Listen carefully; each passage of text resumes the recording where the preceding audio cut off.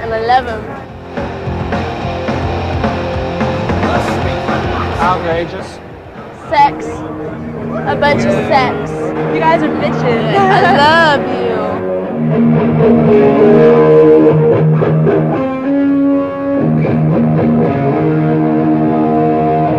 It's okay up here. See if you can guess this one, man. Check this one.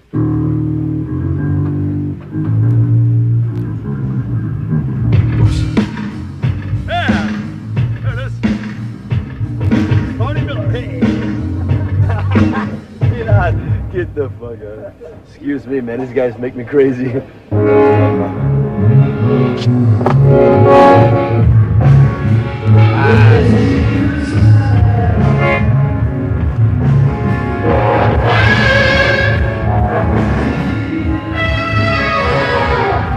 W.A.S.P.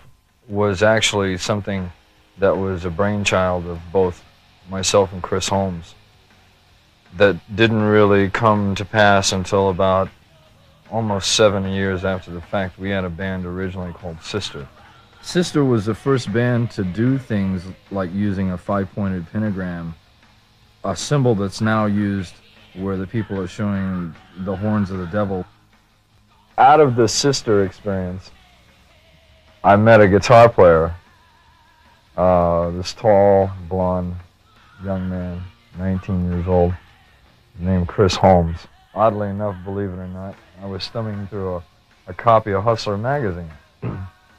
And there's a section in there, if you're familiar with Hustler, there's a section in the back called Beaver Hunt, which is where all these voyeuristic men send these somewhat less than professional snapshots of their wives and what have you. And they always have one for the ladies usually, and it says for ladies only. Well, I looked at it and here's this blonde thing standing there, and it's up underneath it says rock and roll animal, and I showed it to the drummer at the time. I says, look at this goof. Look at this guy, a character or what? Real funny. He called me up and he says, well, I hear you're a guitar player. I said, yeah, I play guitar. Because he saw the ad in the magazine. And the first thing I said to him was, how tall are you? And he said, 6'5". I said, how long is your hair? He goes, about halfway to my rear end. I said, you got any zits? He goes, no. I said, come on down. Sister broke up in 1978. We went back to the drawing board, and about 4 years went by from the time of Sister to W.A.S.P. And W.A.S.P. then incorporated this idea of psychodrama, which I've since been told is psychotic people doing drama. At the time we first started playing with Tony, Randy, Chris, and myself, we started playing at a club in Hollywood called the Troubadour.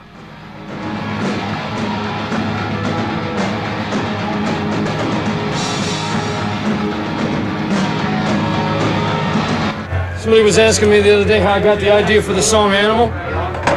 Said I hooked up a videotape in my bedroom, rolled it back, made it rhyme.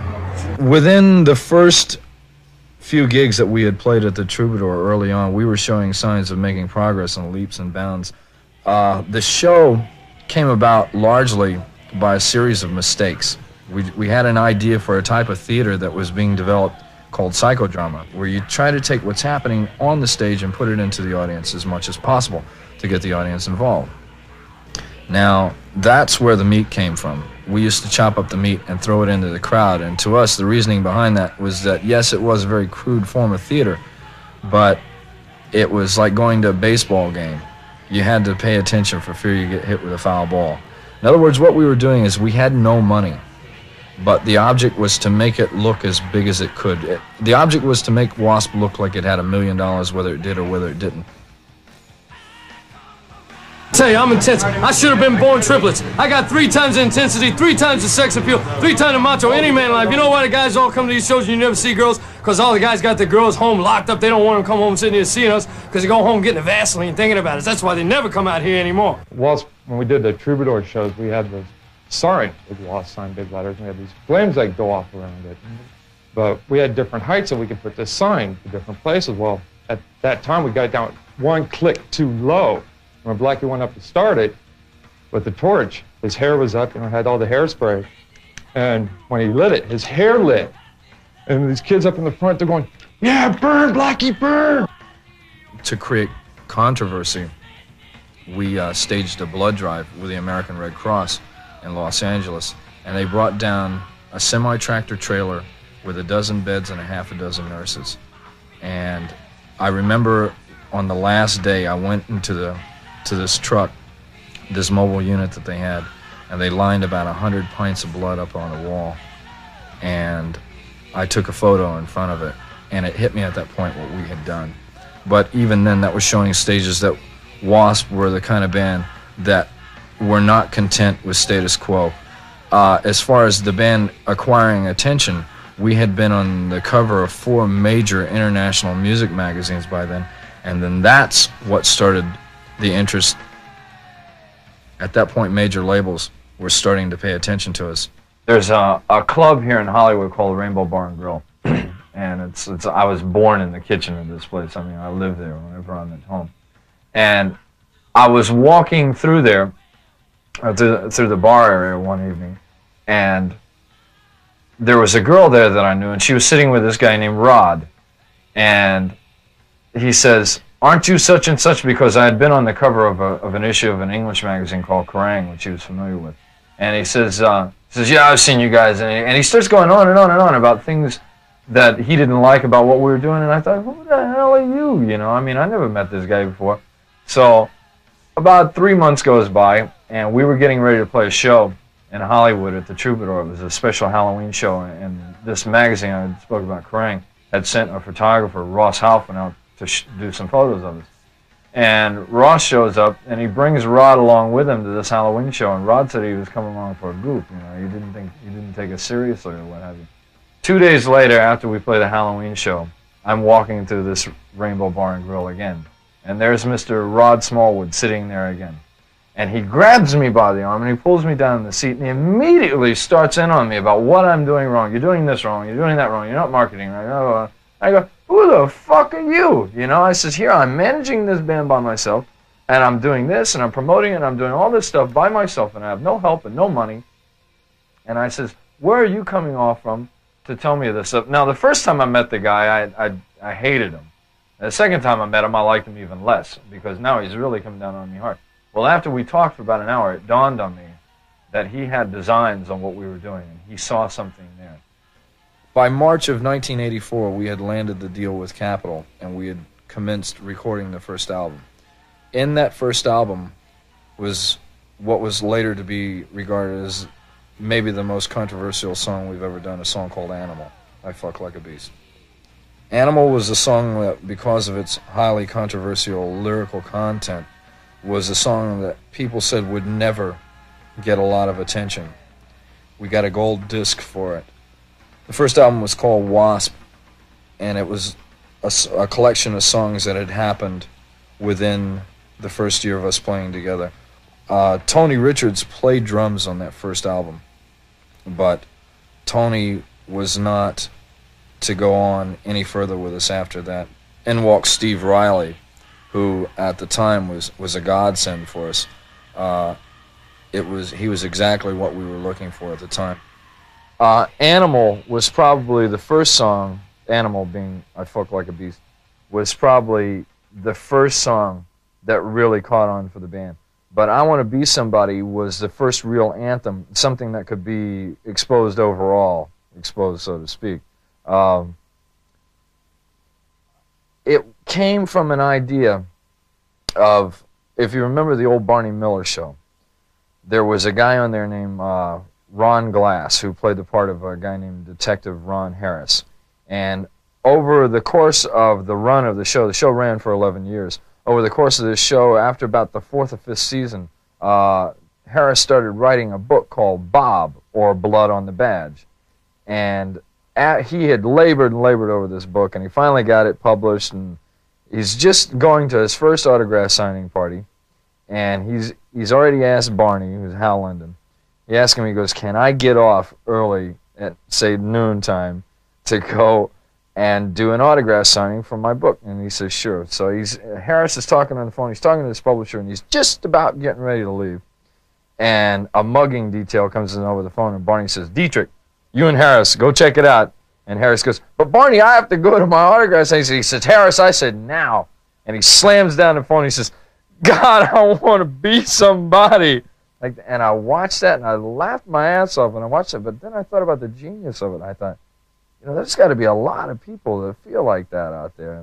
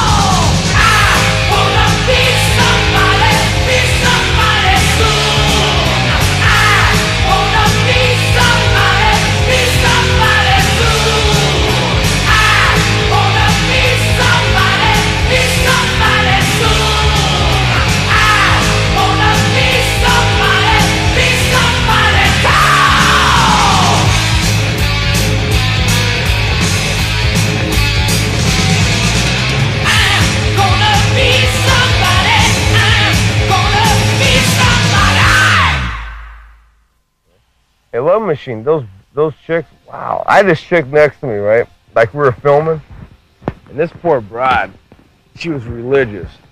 I was saying stuff to her, and like she was cringing. Her eyes were red and stuff. And she was getting paid $300 a day, and she had to sit there and listen to my bullshit all day long for 3 days, and she was pissed off. I put it this way: I made $300 she got a day. I made it worth it. I made her work for her damn money. And she was okay looking. I hope she sees this.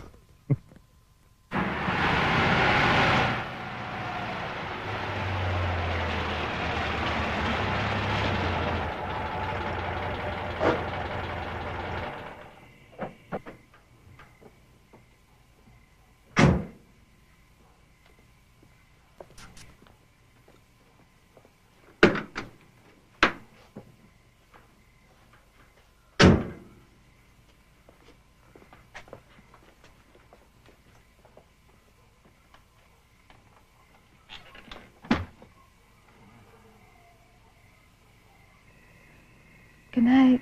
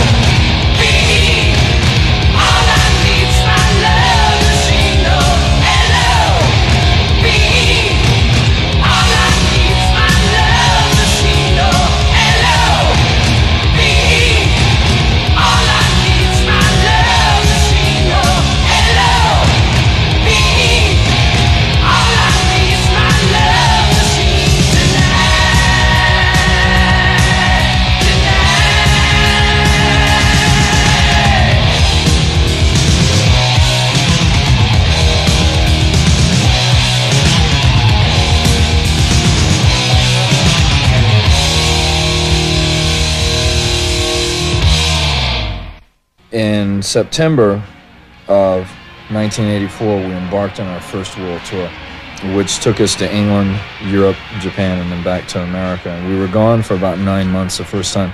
We started on the UK leg of the tour, and that's where the Live at the Lyceum video came from. And that was a landmark video at that time because it shows people exactly what went on. But nevertheless, when you're doing a show like that is that visually intense, I think people are going to come out thinking they see things that never really happened, which is one of the beauties about rock and roll theater.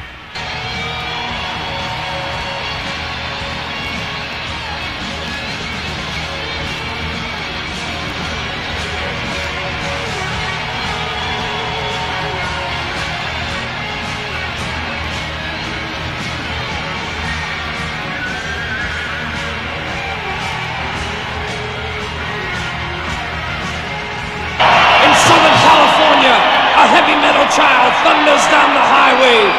He is the man that doesn't die. He is the outlaw that rides. He is the Hellion.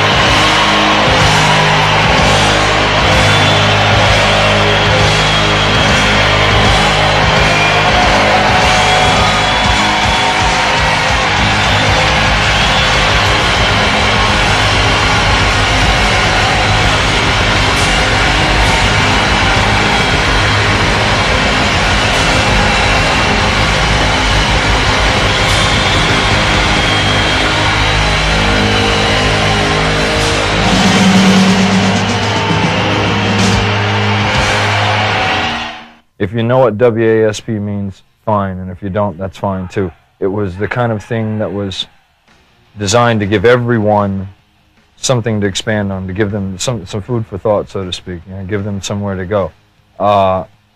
In that sense, the name has worked perfectly for us. I don't really foresee, or I don't see myself, the connections with the occult or what have you, because to me, well, I studied the occult for 3 years, and I know exactly what that stuff is about. I don't study this stuff anymore because I've since determined that it's not for me. But for anyone to say that W.A.S.P is an occult or a satanic band or anything like that, personally speaking, I think that's a bunch of bullshit. After we finished the first world tour, we got ready to start our second album, which was called The Last Command. Out of that came some great songs. One of them being the first video from that, which was a song called Blind in Texas. Blind in Texas was the song, and thereafter the video, was an idea of something that happened to us on our first world tour. We actually, it's a true story, the things that happened there. We had about 3 days off there, and we met a guy down there who owns a record store named Texas Tapes and Records in Houston, Texas. A fine young man by the name of Jeffrey Hammer. And Jeff is probably Spuds McKenzie reincarnated. You know, I mean, here's a guy that likes to have a good time. We got down there, and like I said, the 3 days off, this guy was playing the host to the max down there. So we had a good time, and we kept on having a good time. And the song actually came about, I wrote it in the middle of a blinding snowstorm in Minnesota one night. So it didn't actually, the event took place in Texas. The song was not written in Texas. It took, I guess, that long to recuperate after it was all over to try to figure out what was going on. After the song was recorded, we made our first video for the album Last Command out of it. And I would say largely, if you look around my house here and what have you, you'll see things that are direct influences of that video. I mean, here's a city boy coming from New York. You know, if somebody would have told me 10 years ago I'd be living, you know, here I am out here, the cowboy of Calabasas, the Ben Cartwright of rock and roll, I would have told him you were out of your mind. And I wouldn't have given it a second thought, but here I am today.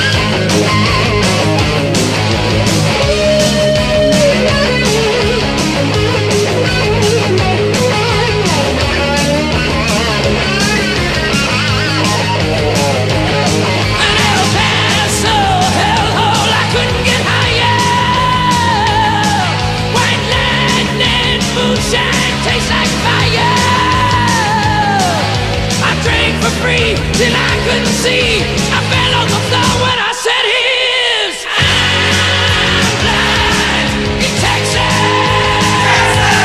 The Lone Star is hot tonight. I'm blind in Texas. The cowboys have taken my eyes.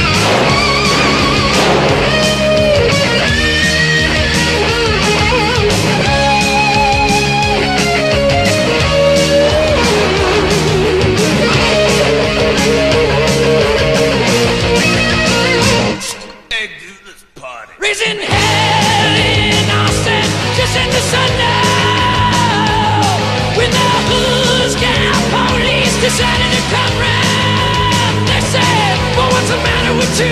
What you trying to do? I looked at the man and I said, I'm in Texas. The love story's hot tonight. I'm in Texas. I'm in Texas.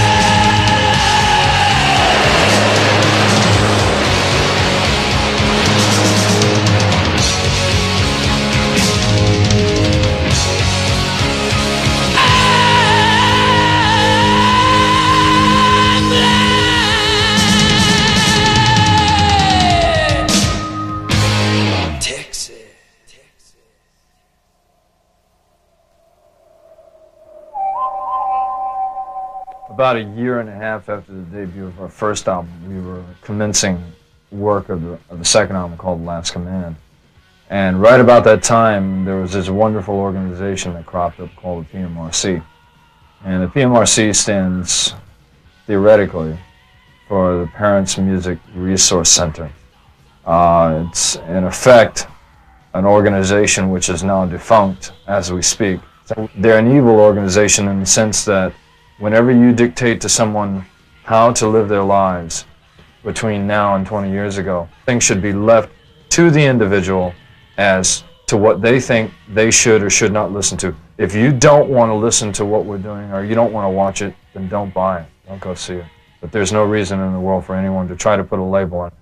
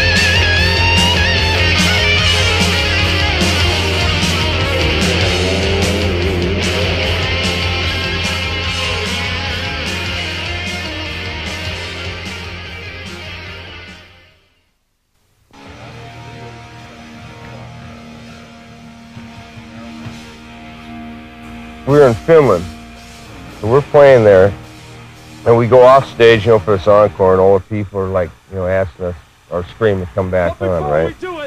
All of a sudden, you know, we come back on, right?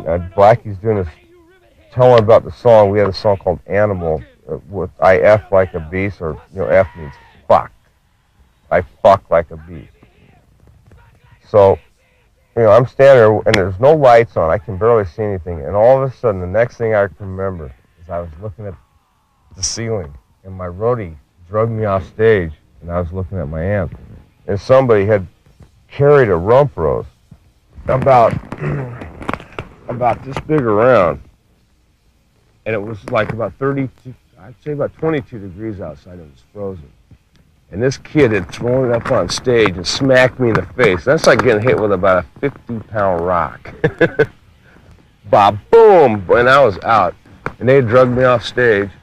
And next thing I can remember is just waking up. My roadie's shaking me. Go, Chris, get up, you gotta play. He just threw me back out on stage. Guitar was out of tune, everything.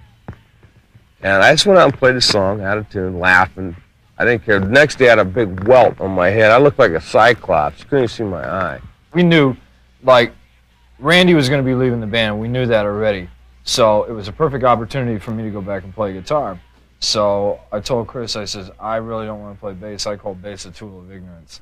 And so I said, well, let me go back playing guitar, because I'm a guitar player by trade. Anyway. I was in a band called King Cobra for about 2 years. We toured, did some tours with Kiss in there.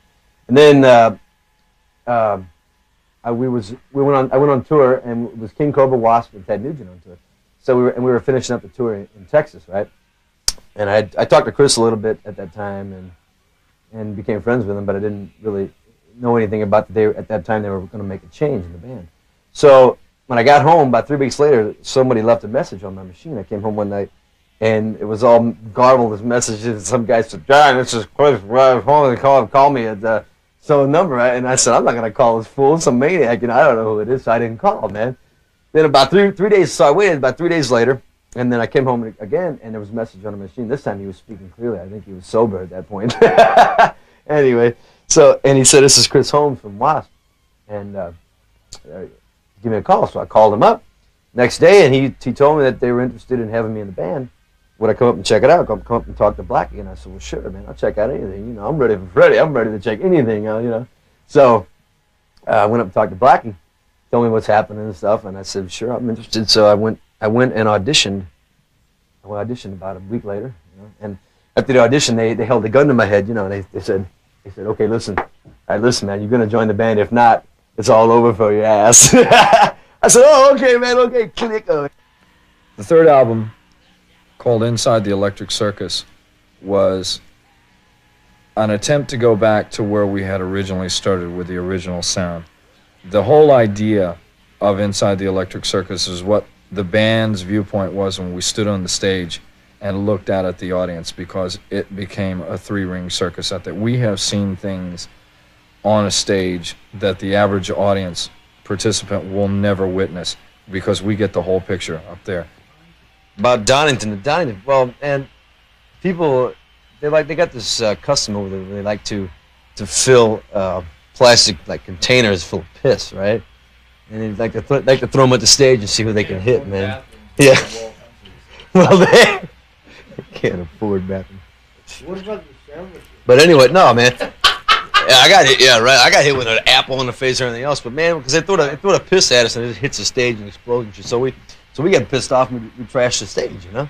And we decided to throw the shit, man. I was trying to hit some kid down in the front with his Marshall cabinet, but man, I don't want to get sued, you know. I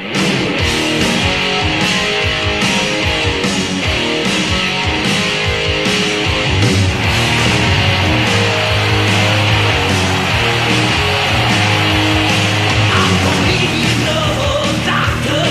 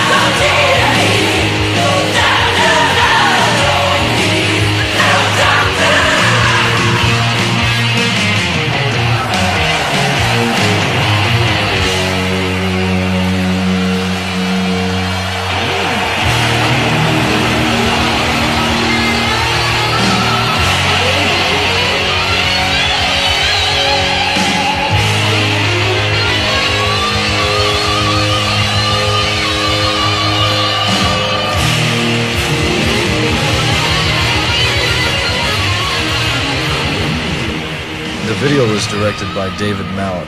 In London, it was done at Hammersmith Odeon. It was shot on the same day that we played Hammersmith Odeon. Later that night, when we played the actual show, we recorded for the BBC.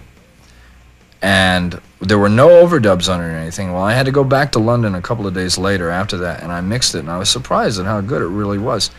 And I went back to the guys, and I says, I think we have something here. I think it's time to do what it is that we do best, which is a live performance. We were then looking for a video to come out of this, and we were approached with an idea for a movie for Ghoulies 2. We went and we looked at the footage, and we decided then at that point that Scream Until You Like It would be the perfect song to showcase an idea like this. To me, it's one of the better experiences that I've had, because the people that ran these creatures made them come to life when we were doing this video. And after it was done, in all honesty, to watch these little guys be put in the box left me with a strange feeling. You never know what to expect on the inside. Get your tickets now. Okay, all right. Really scary, mister. Come on in.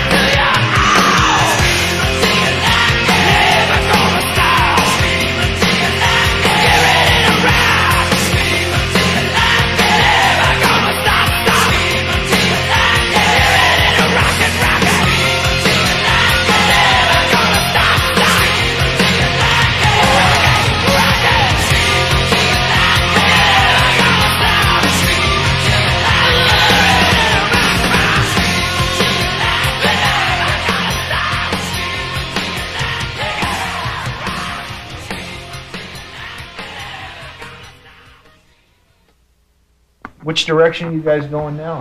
How's the band coming? What's Pomona. happening next? That direction. We're going to Well, which- Pomona. You went that way. Pacoima. Towards the That laundry? direction. We're going to be touring Los Angeles and the greater LA area in January. We're doing Pacoima, Torrance, Downey. Hawthorne, Palos Verdes. Downey. It reminded me of a girl I went out with one time. She told me she wanted me to kiss her where it smelled funny, so I took her to Torrance. Yeah, dude. Right. We want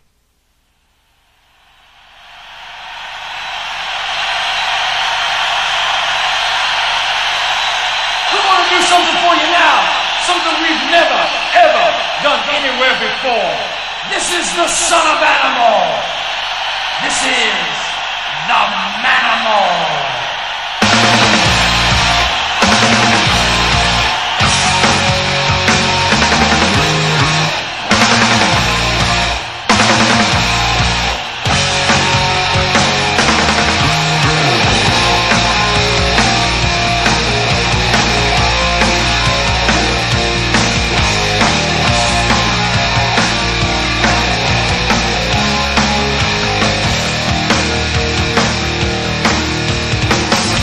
I gotta tell you something.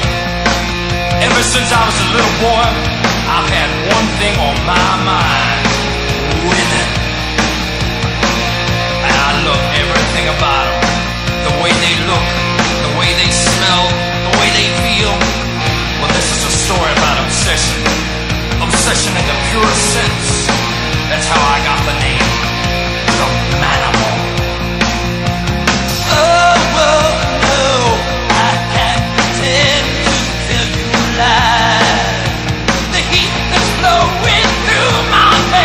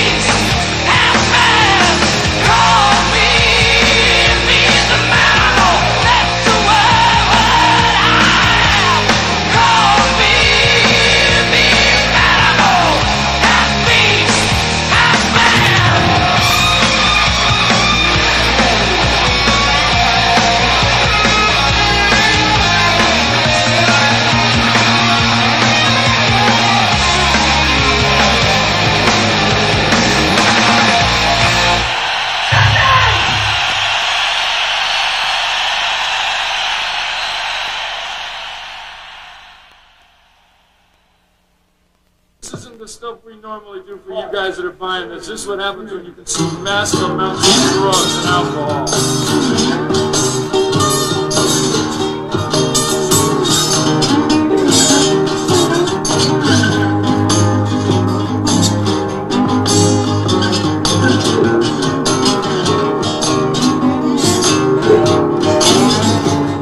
Gabby Hayes and Pat Buttram. Yeah.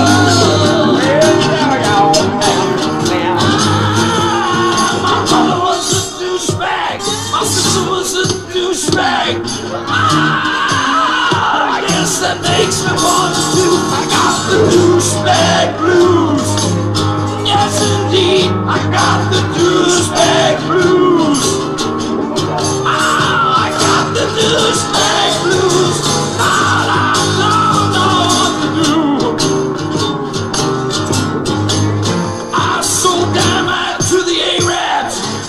To the Jews, whiskey to the Indians, fiction too. I got the douchebag blues. Yes, indeed, I got the douchebag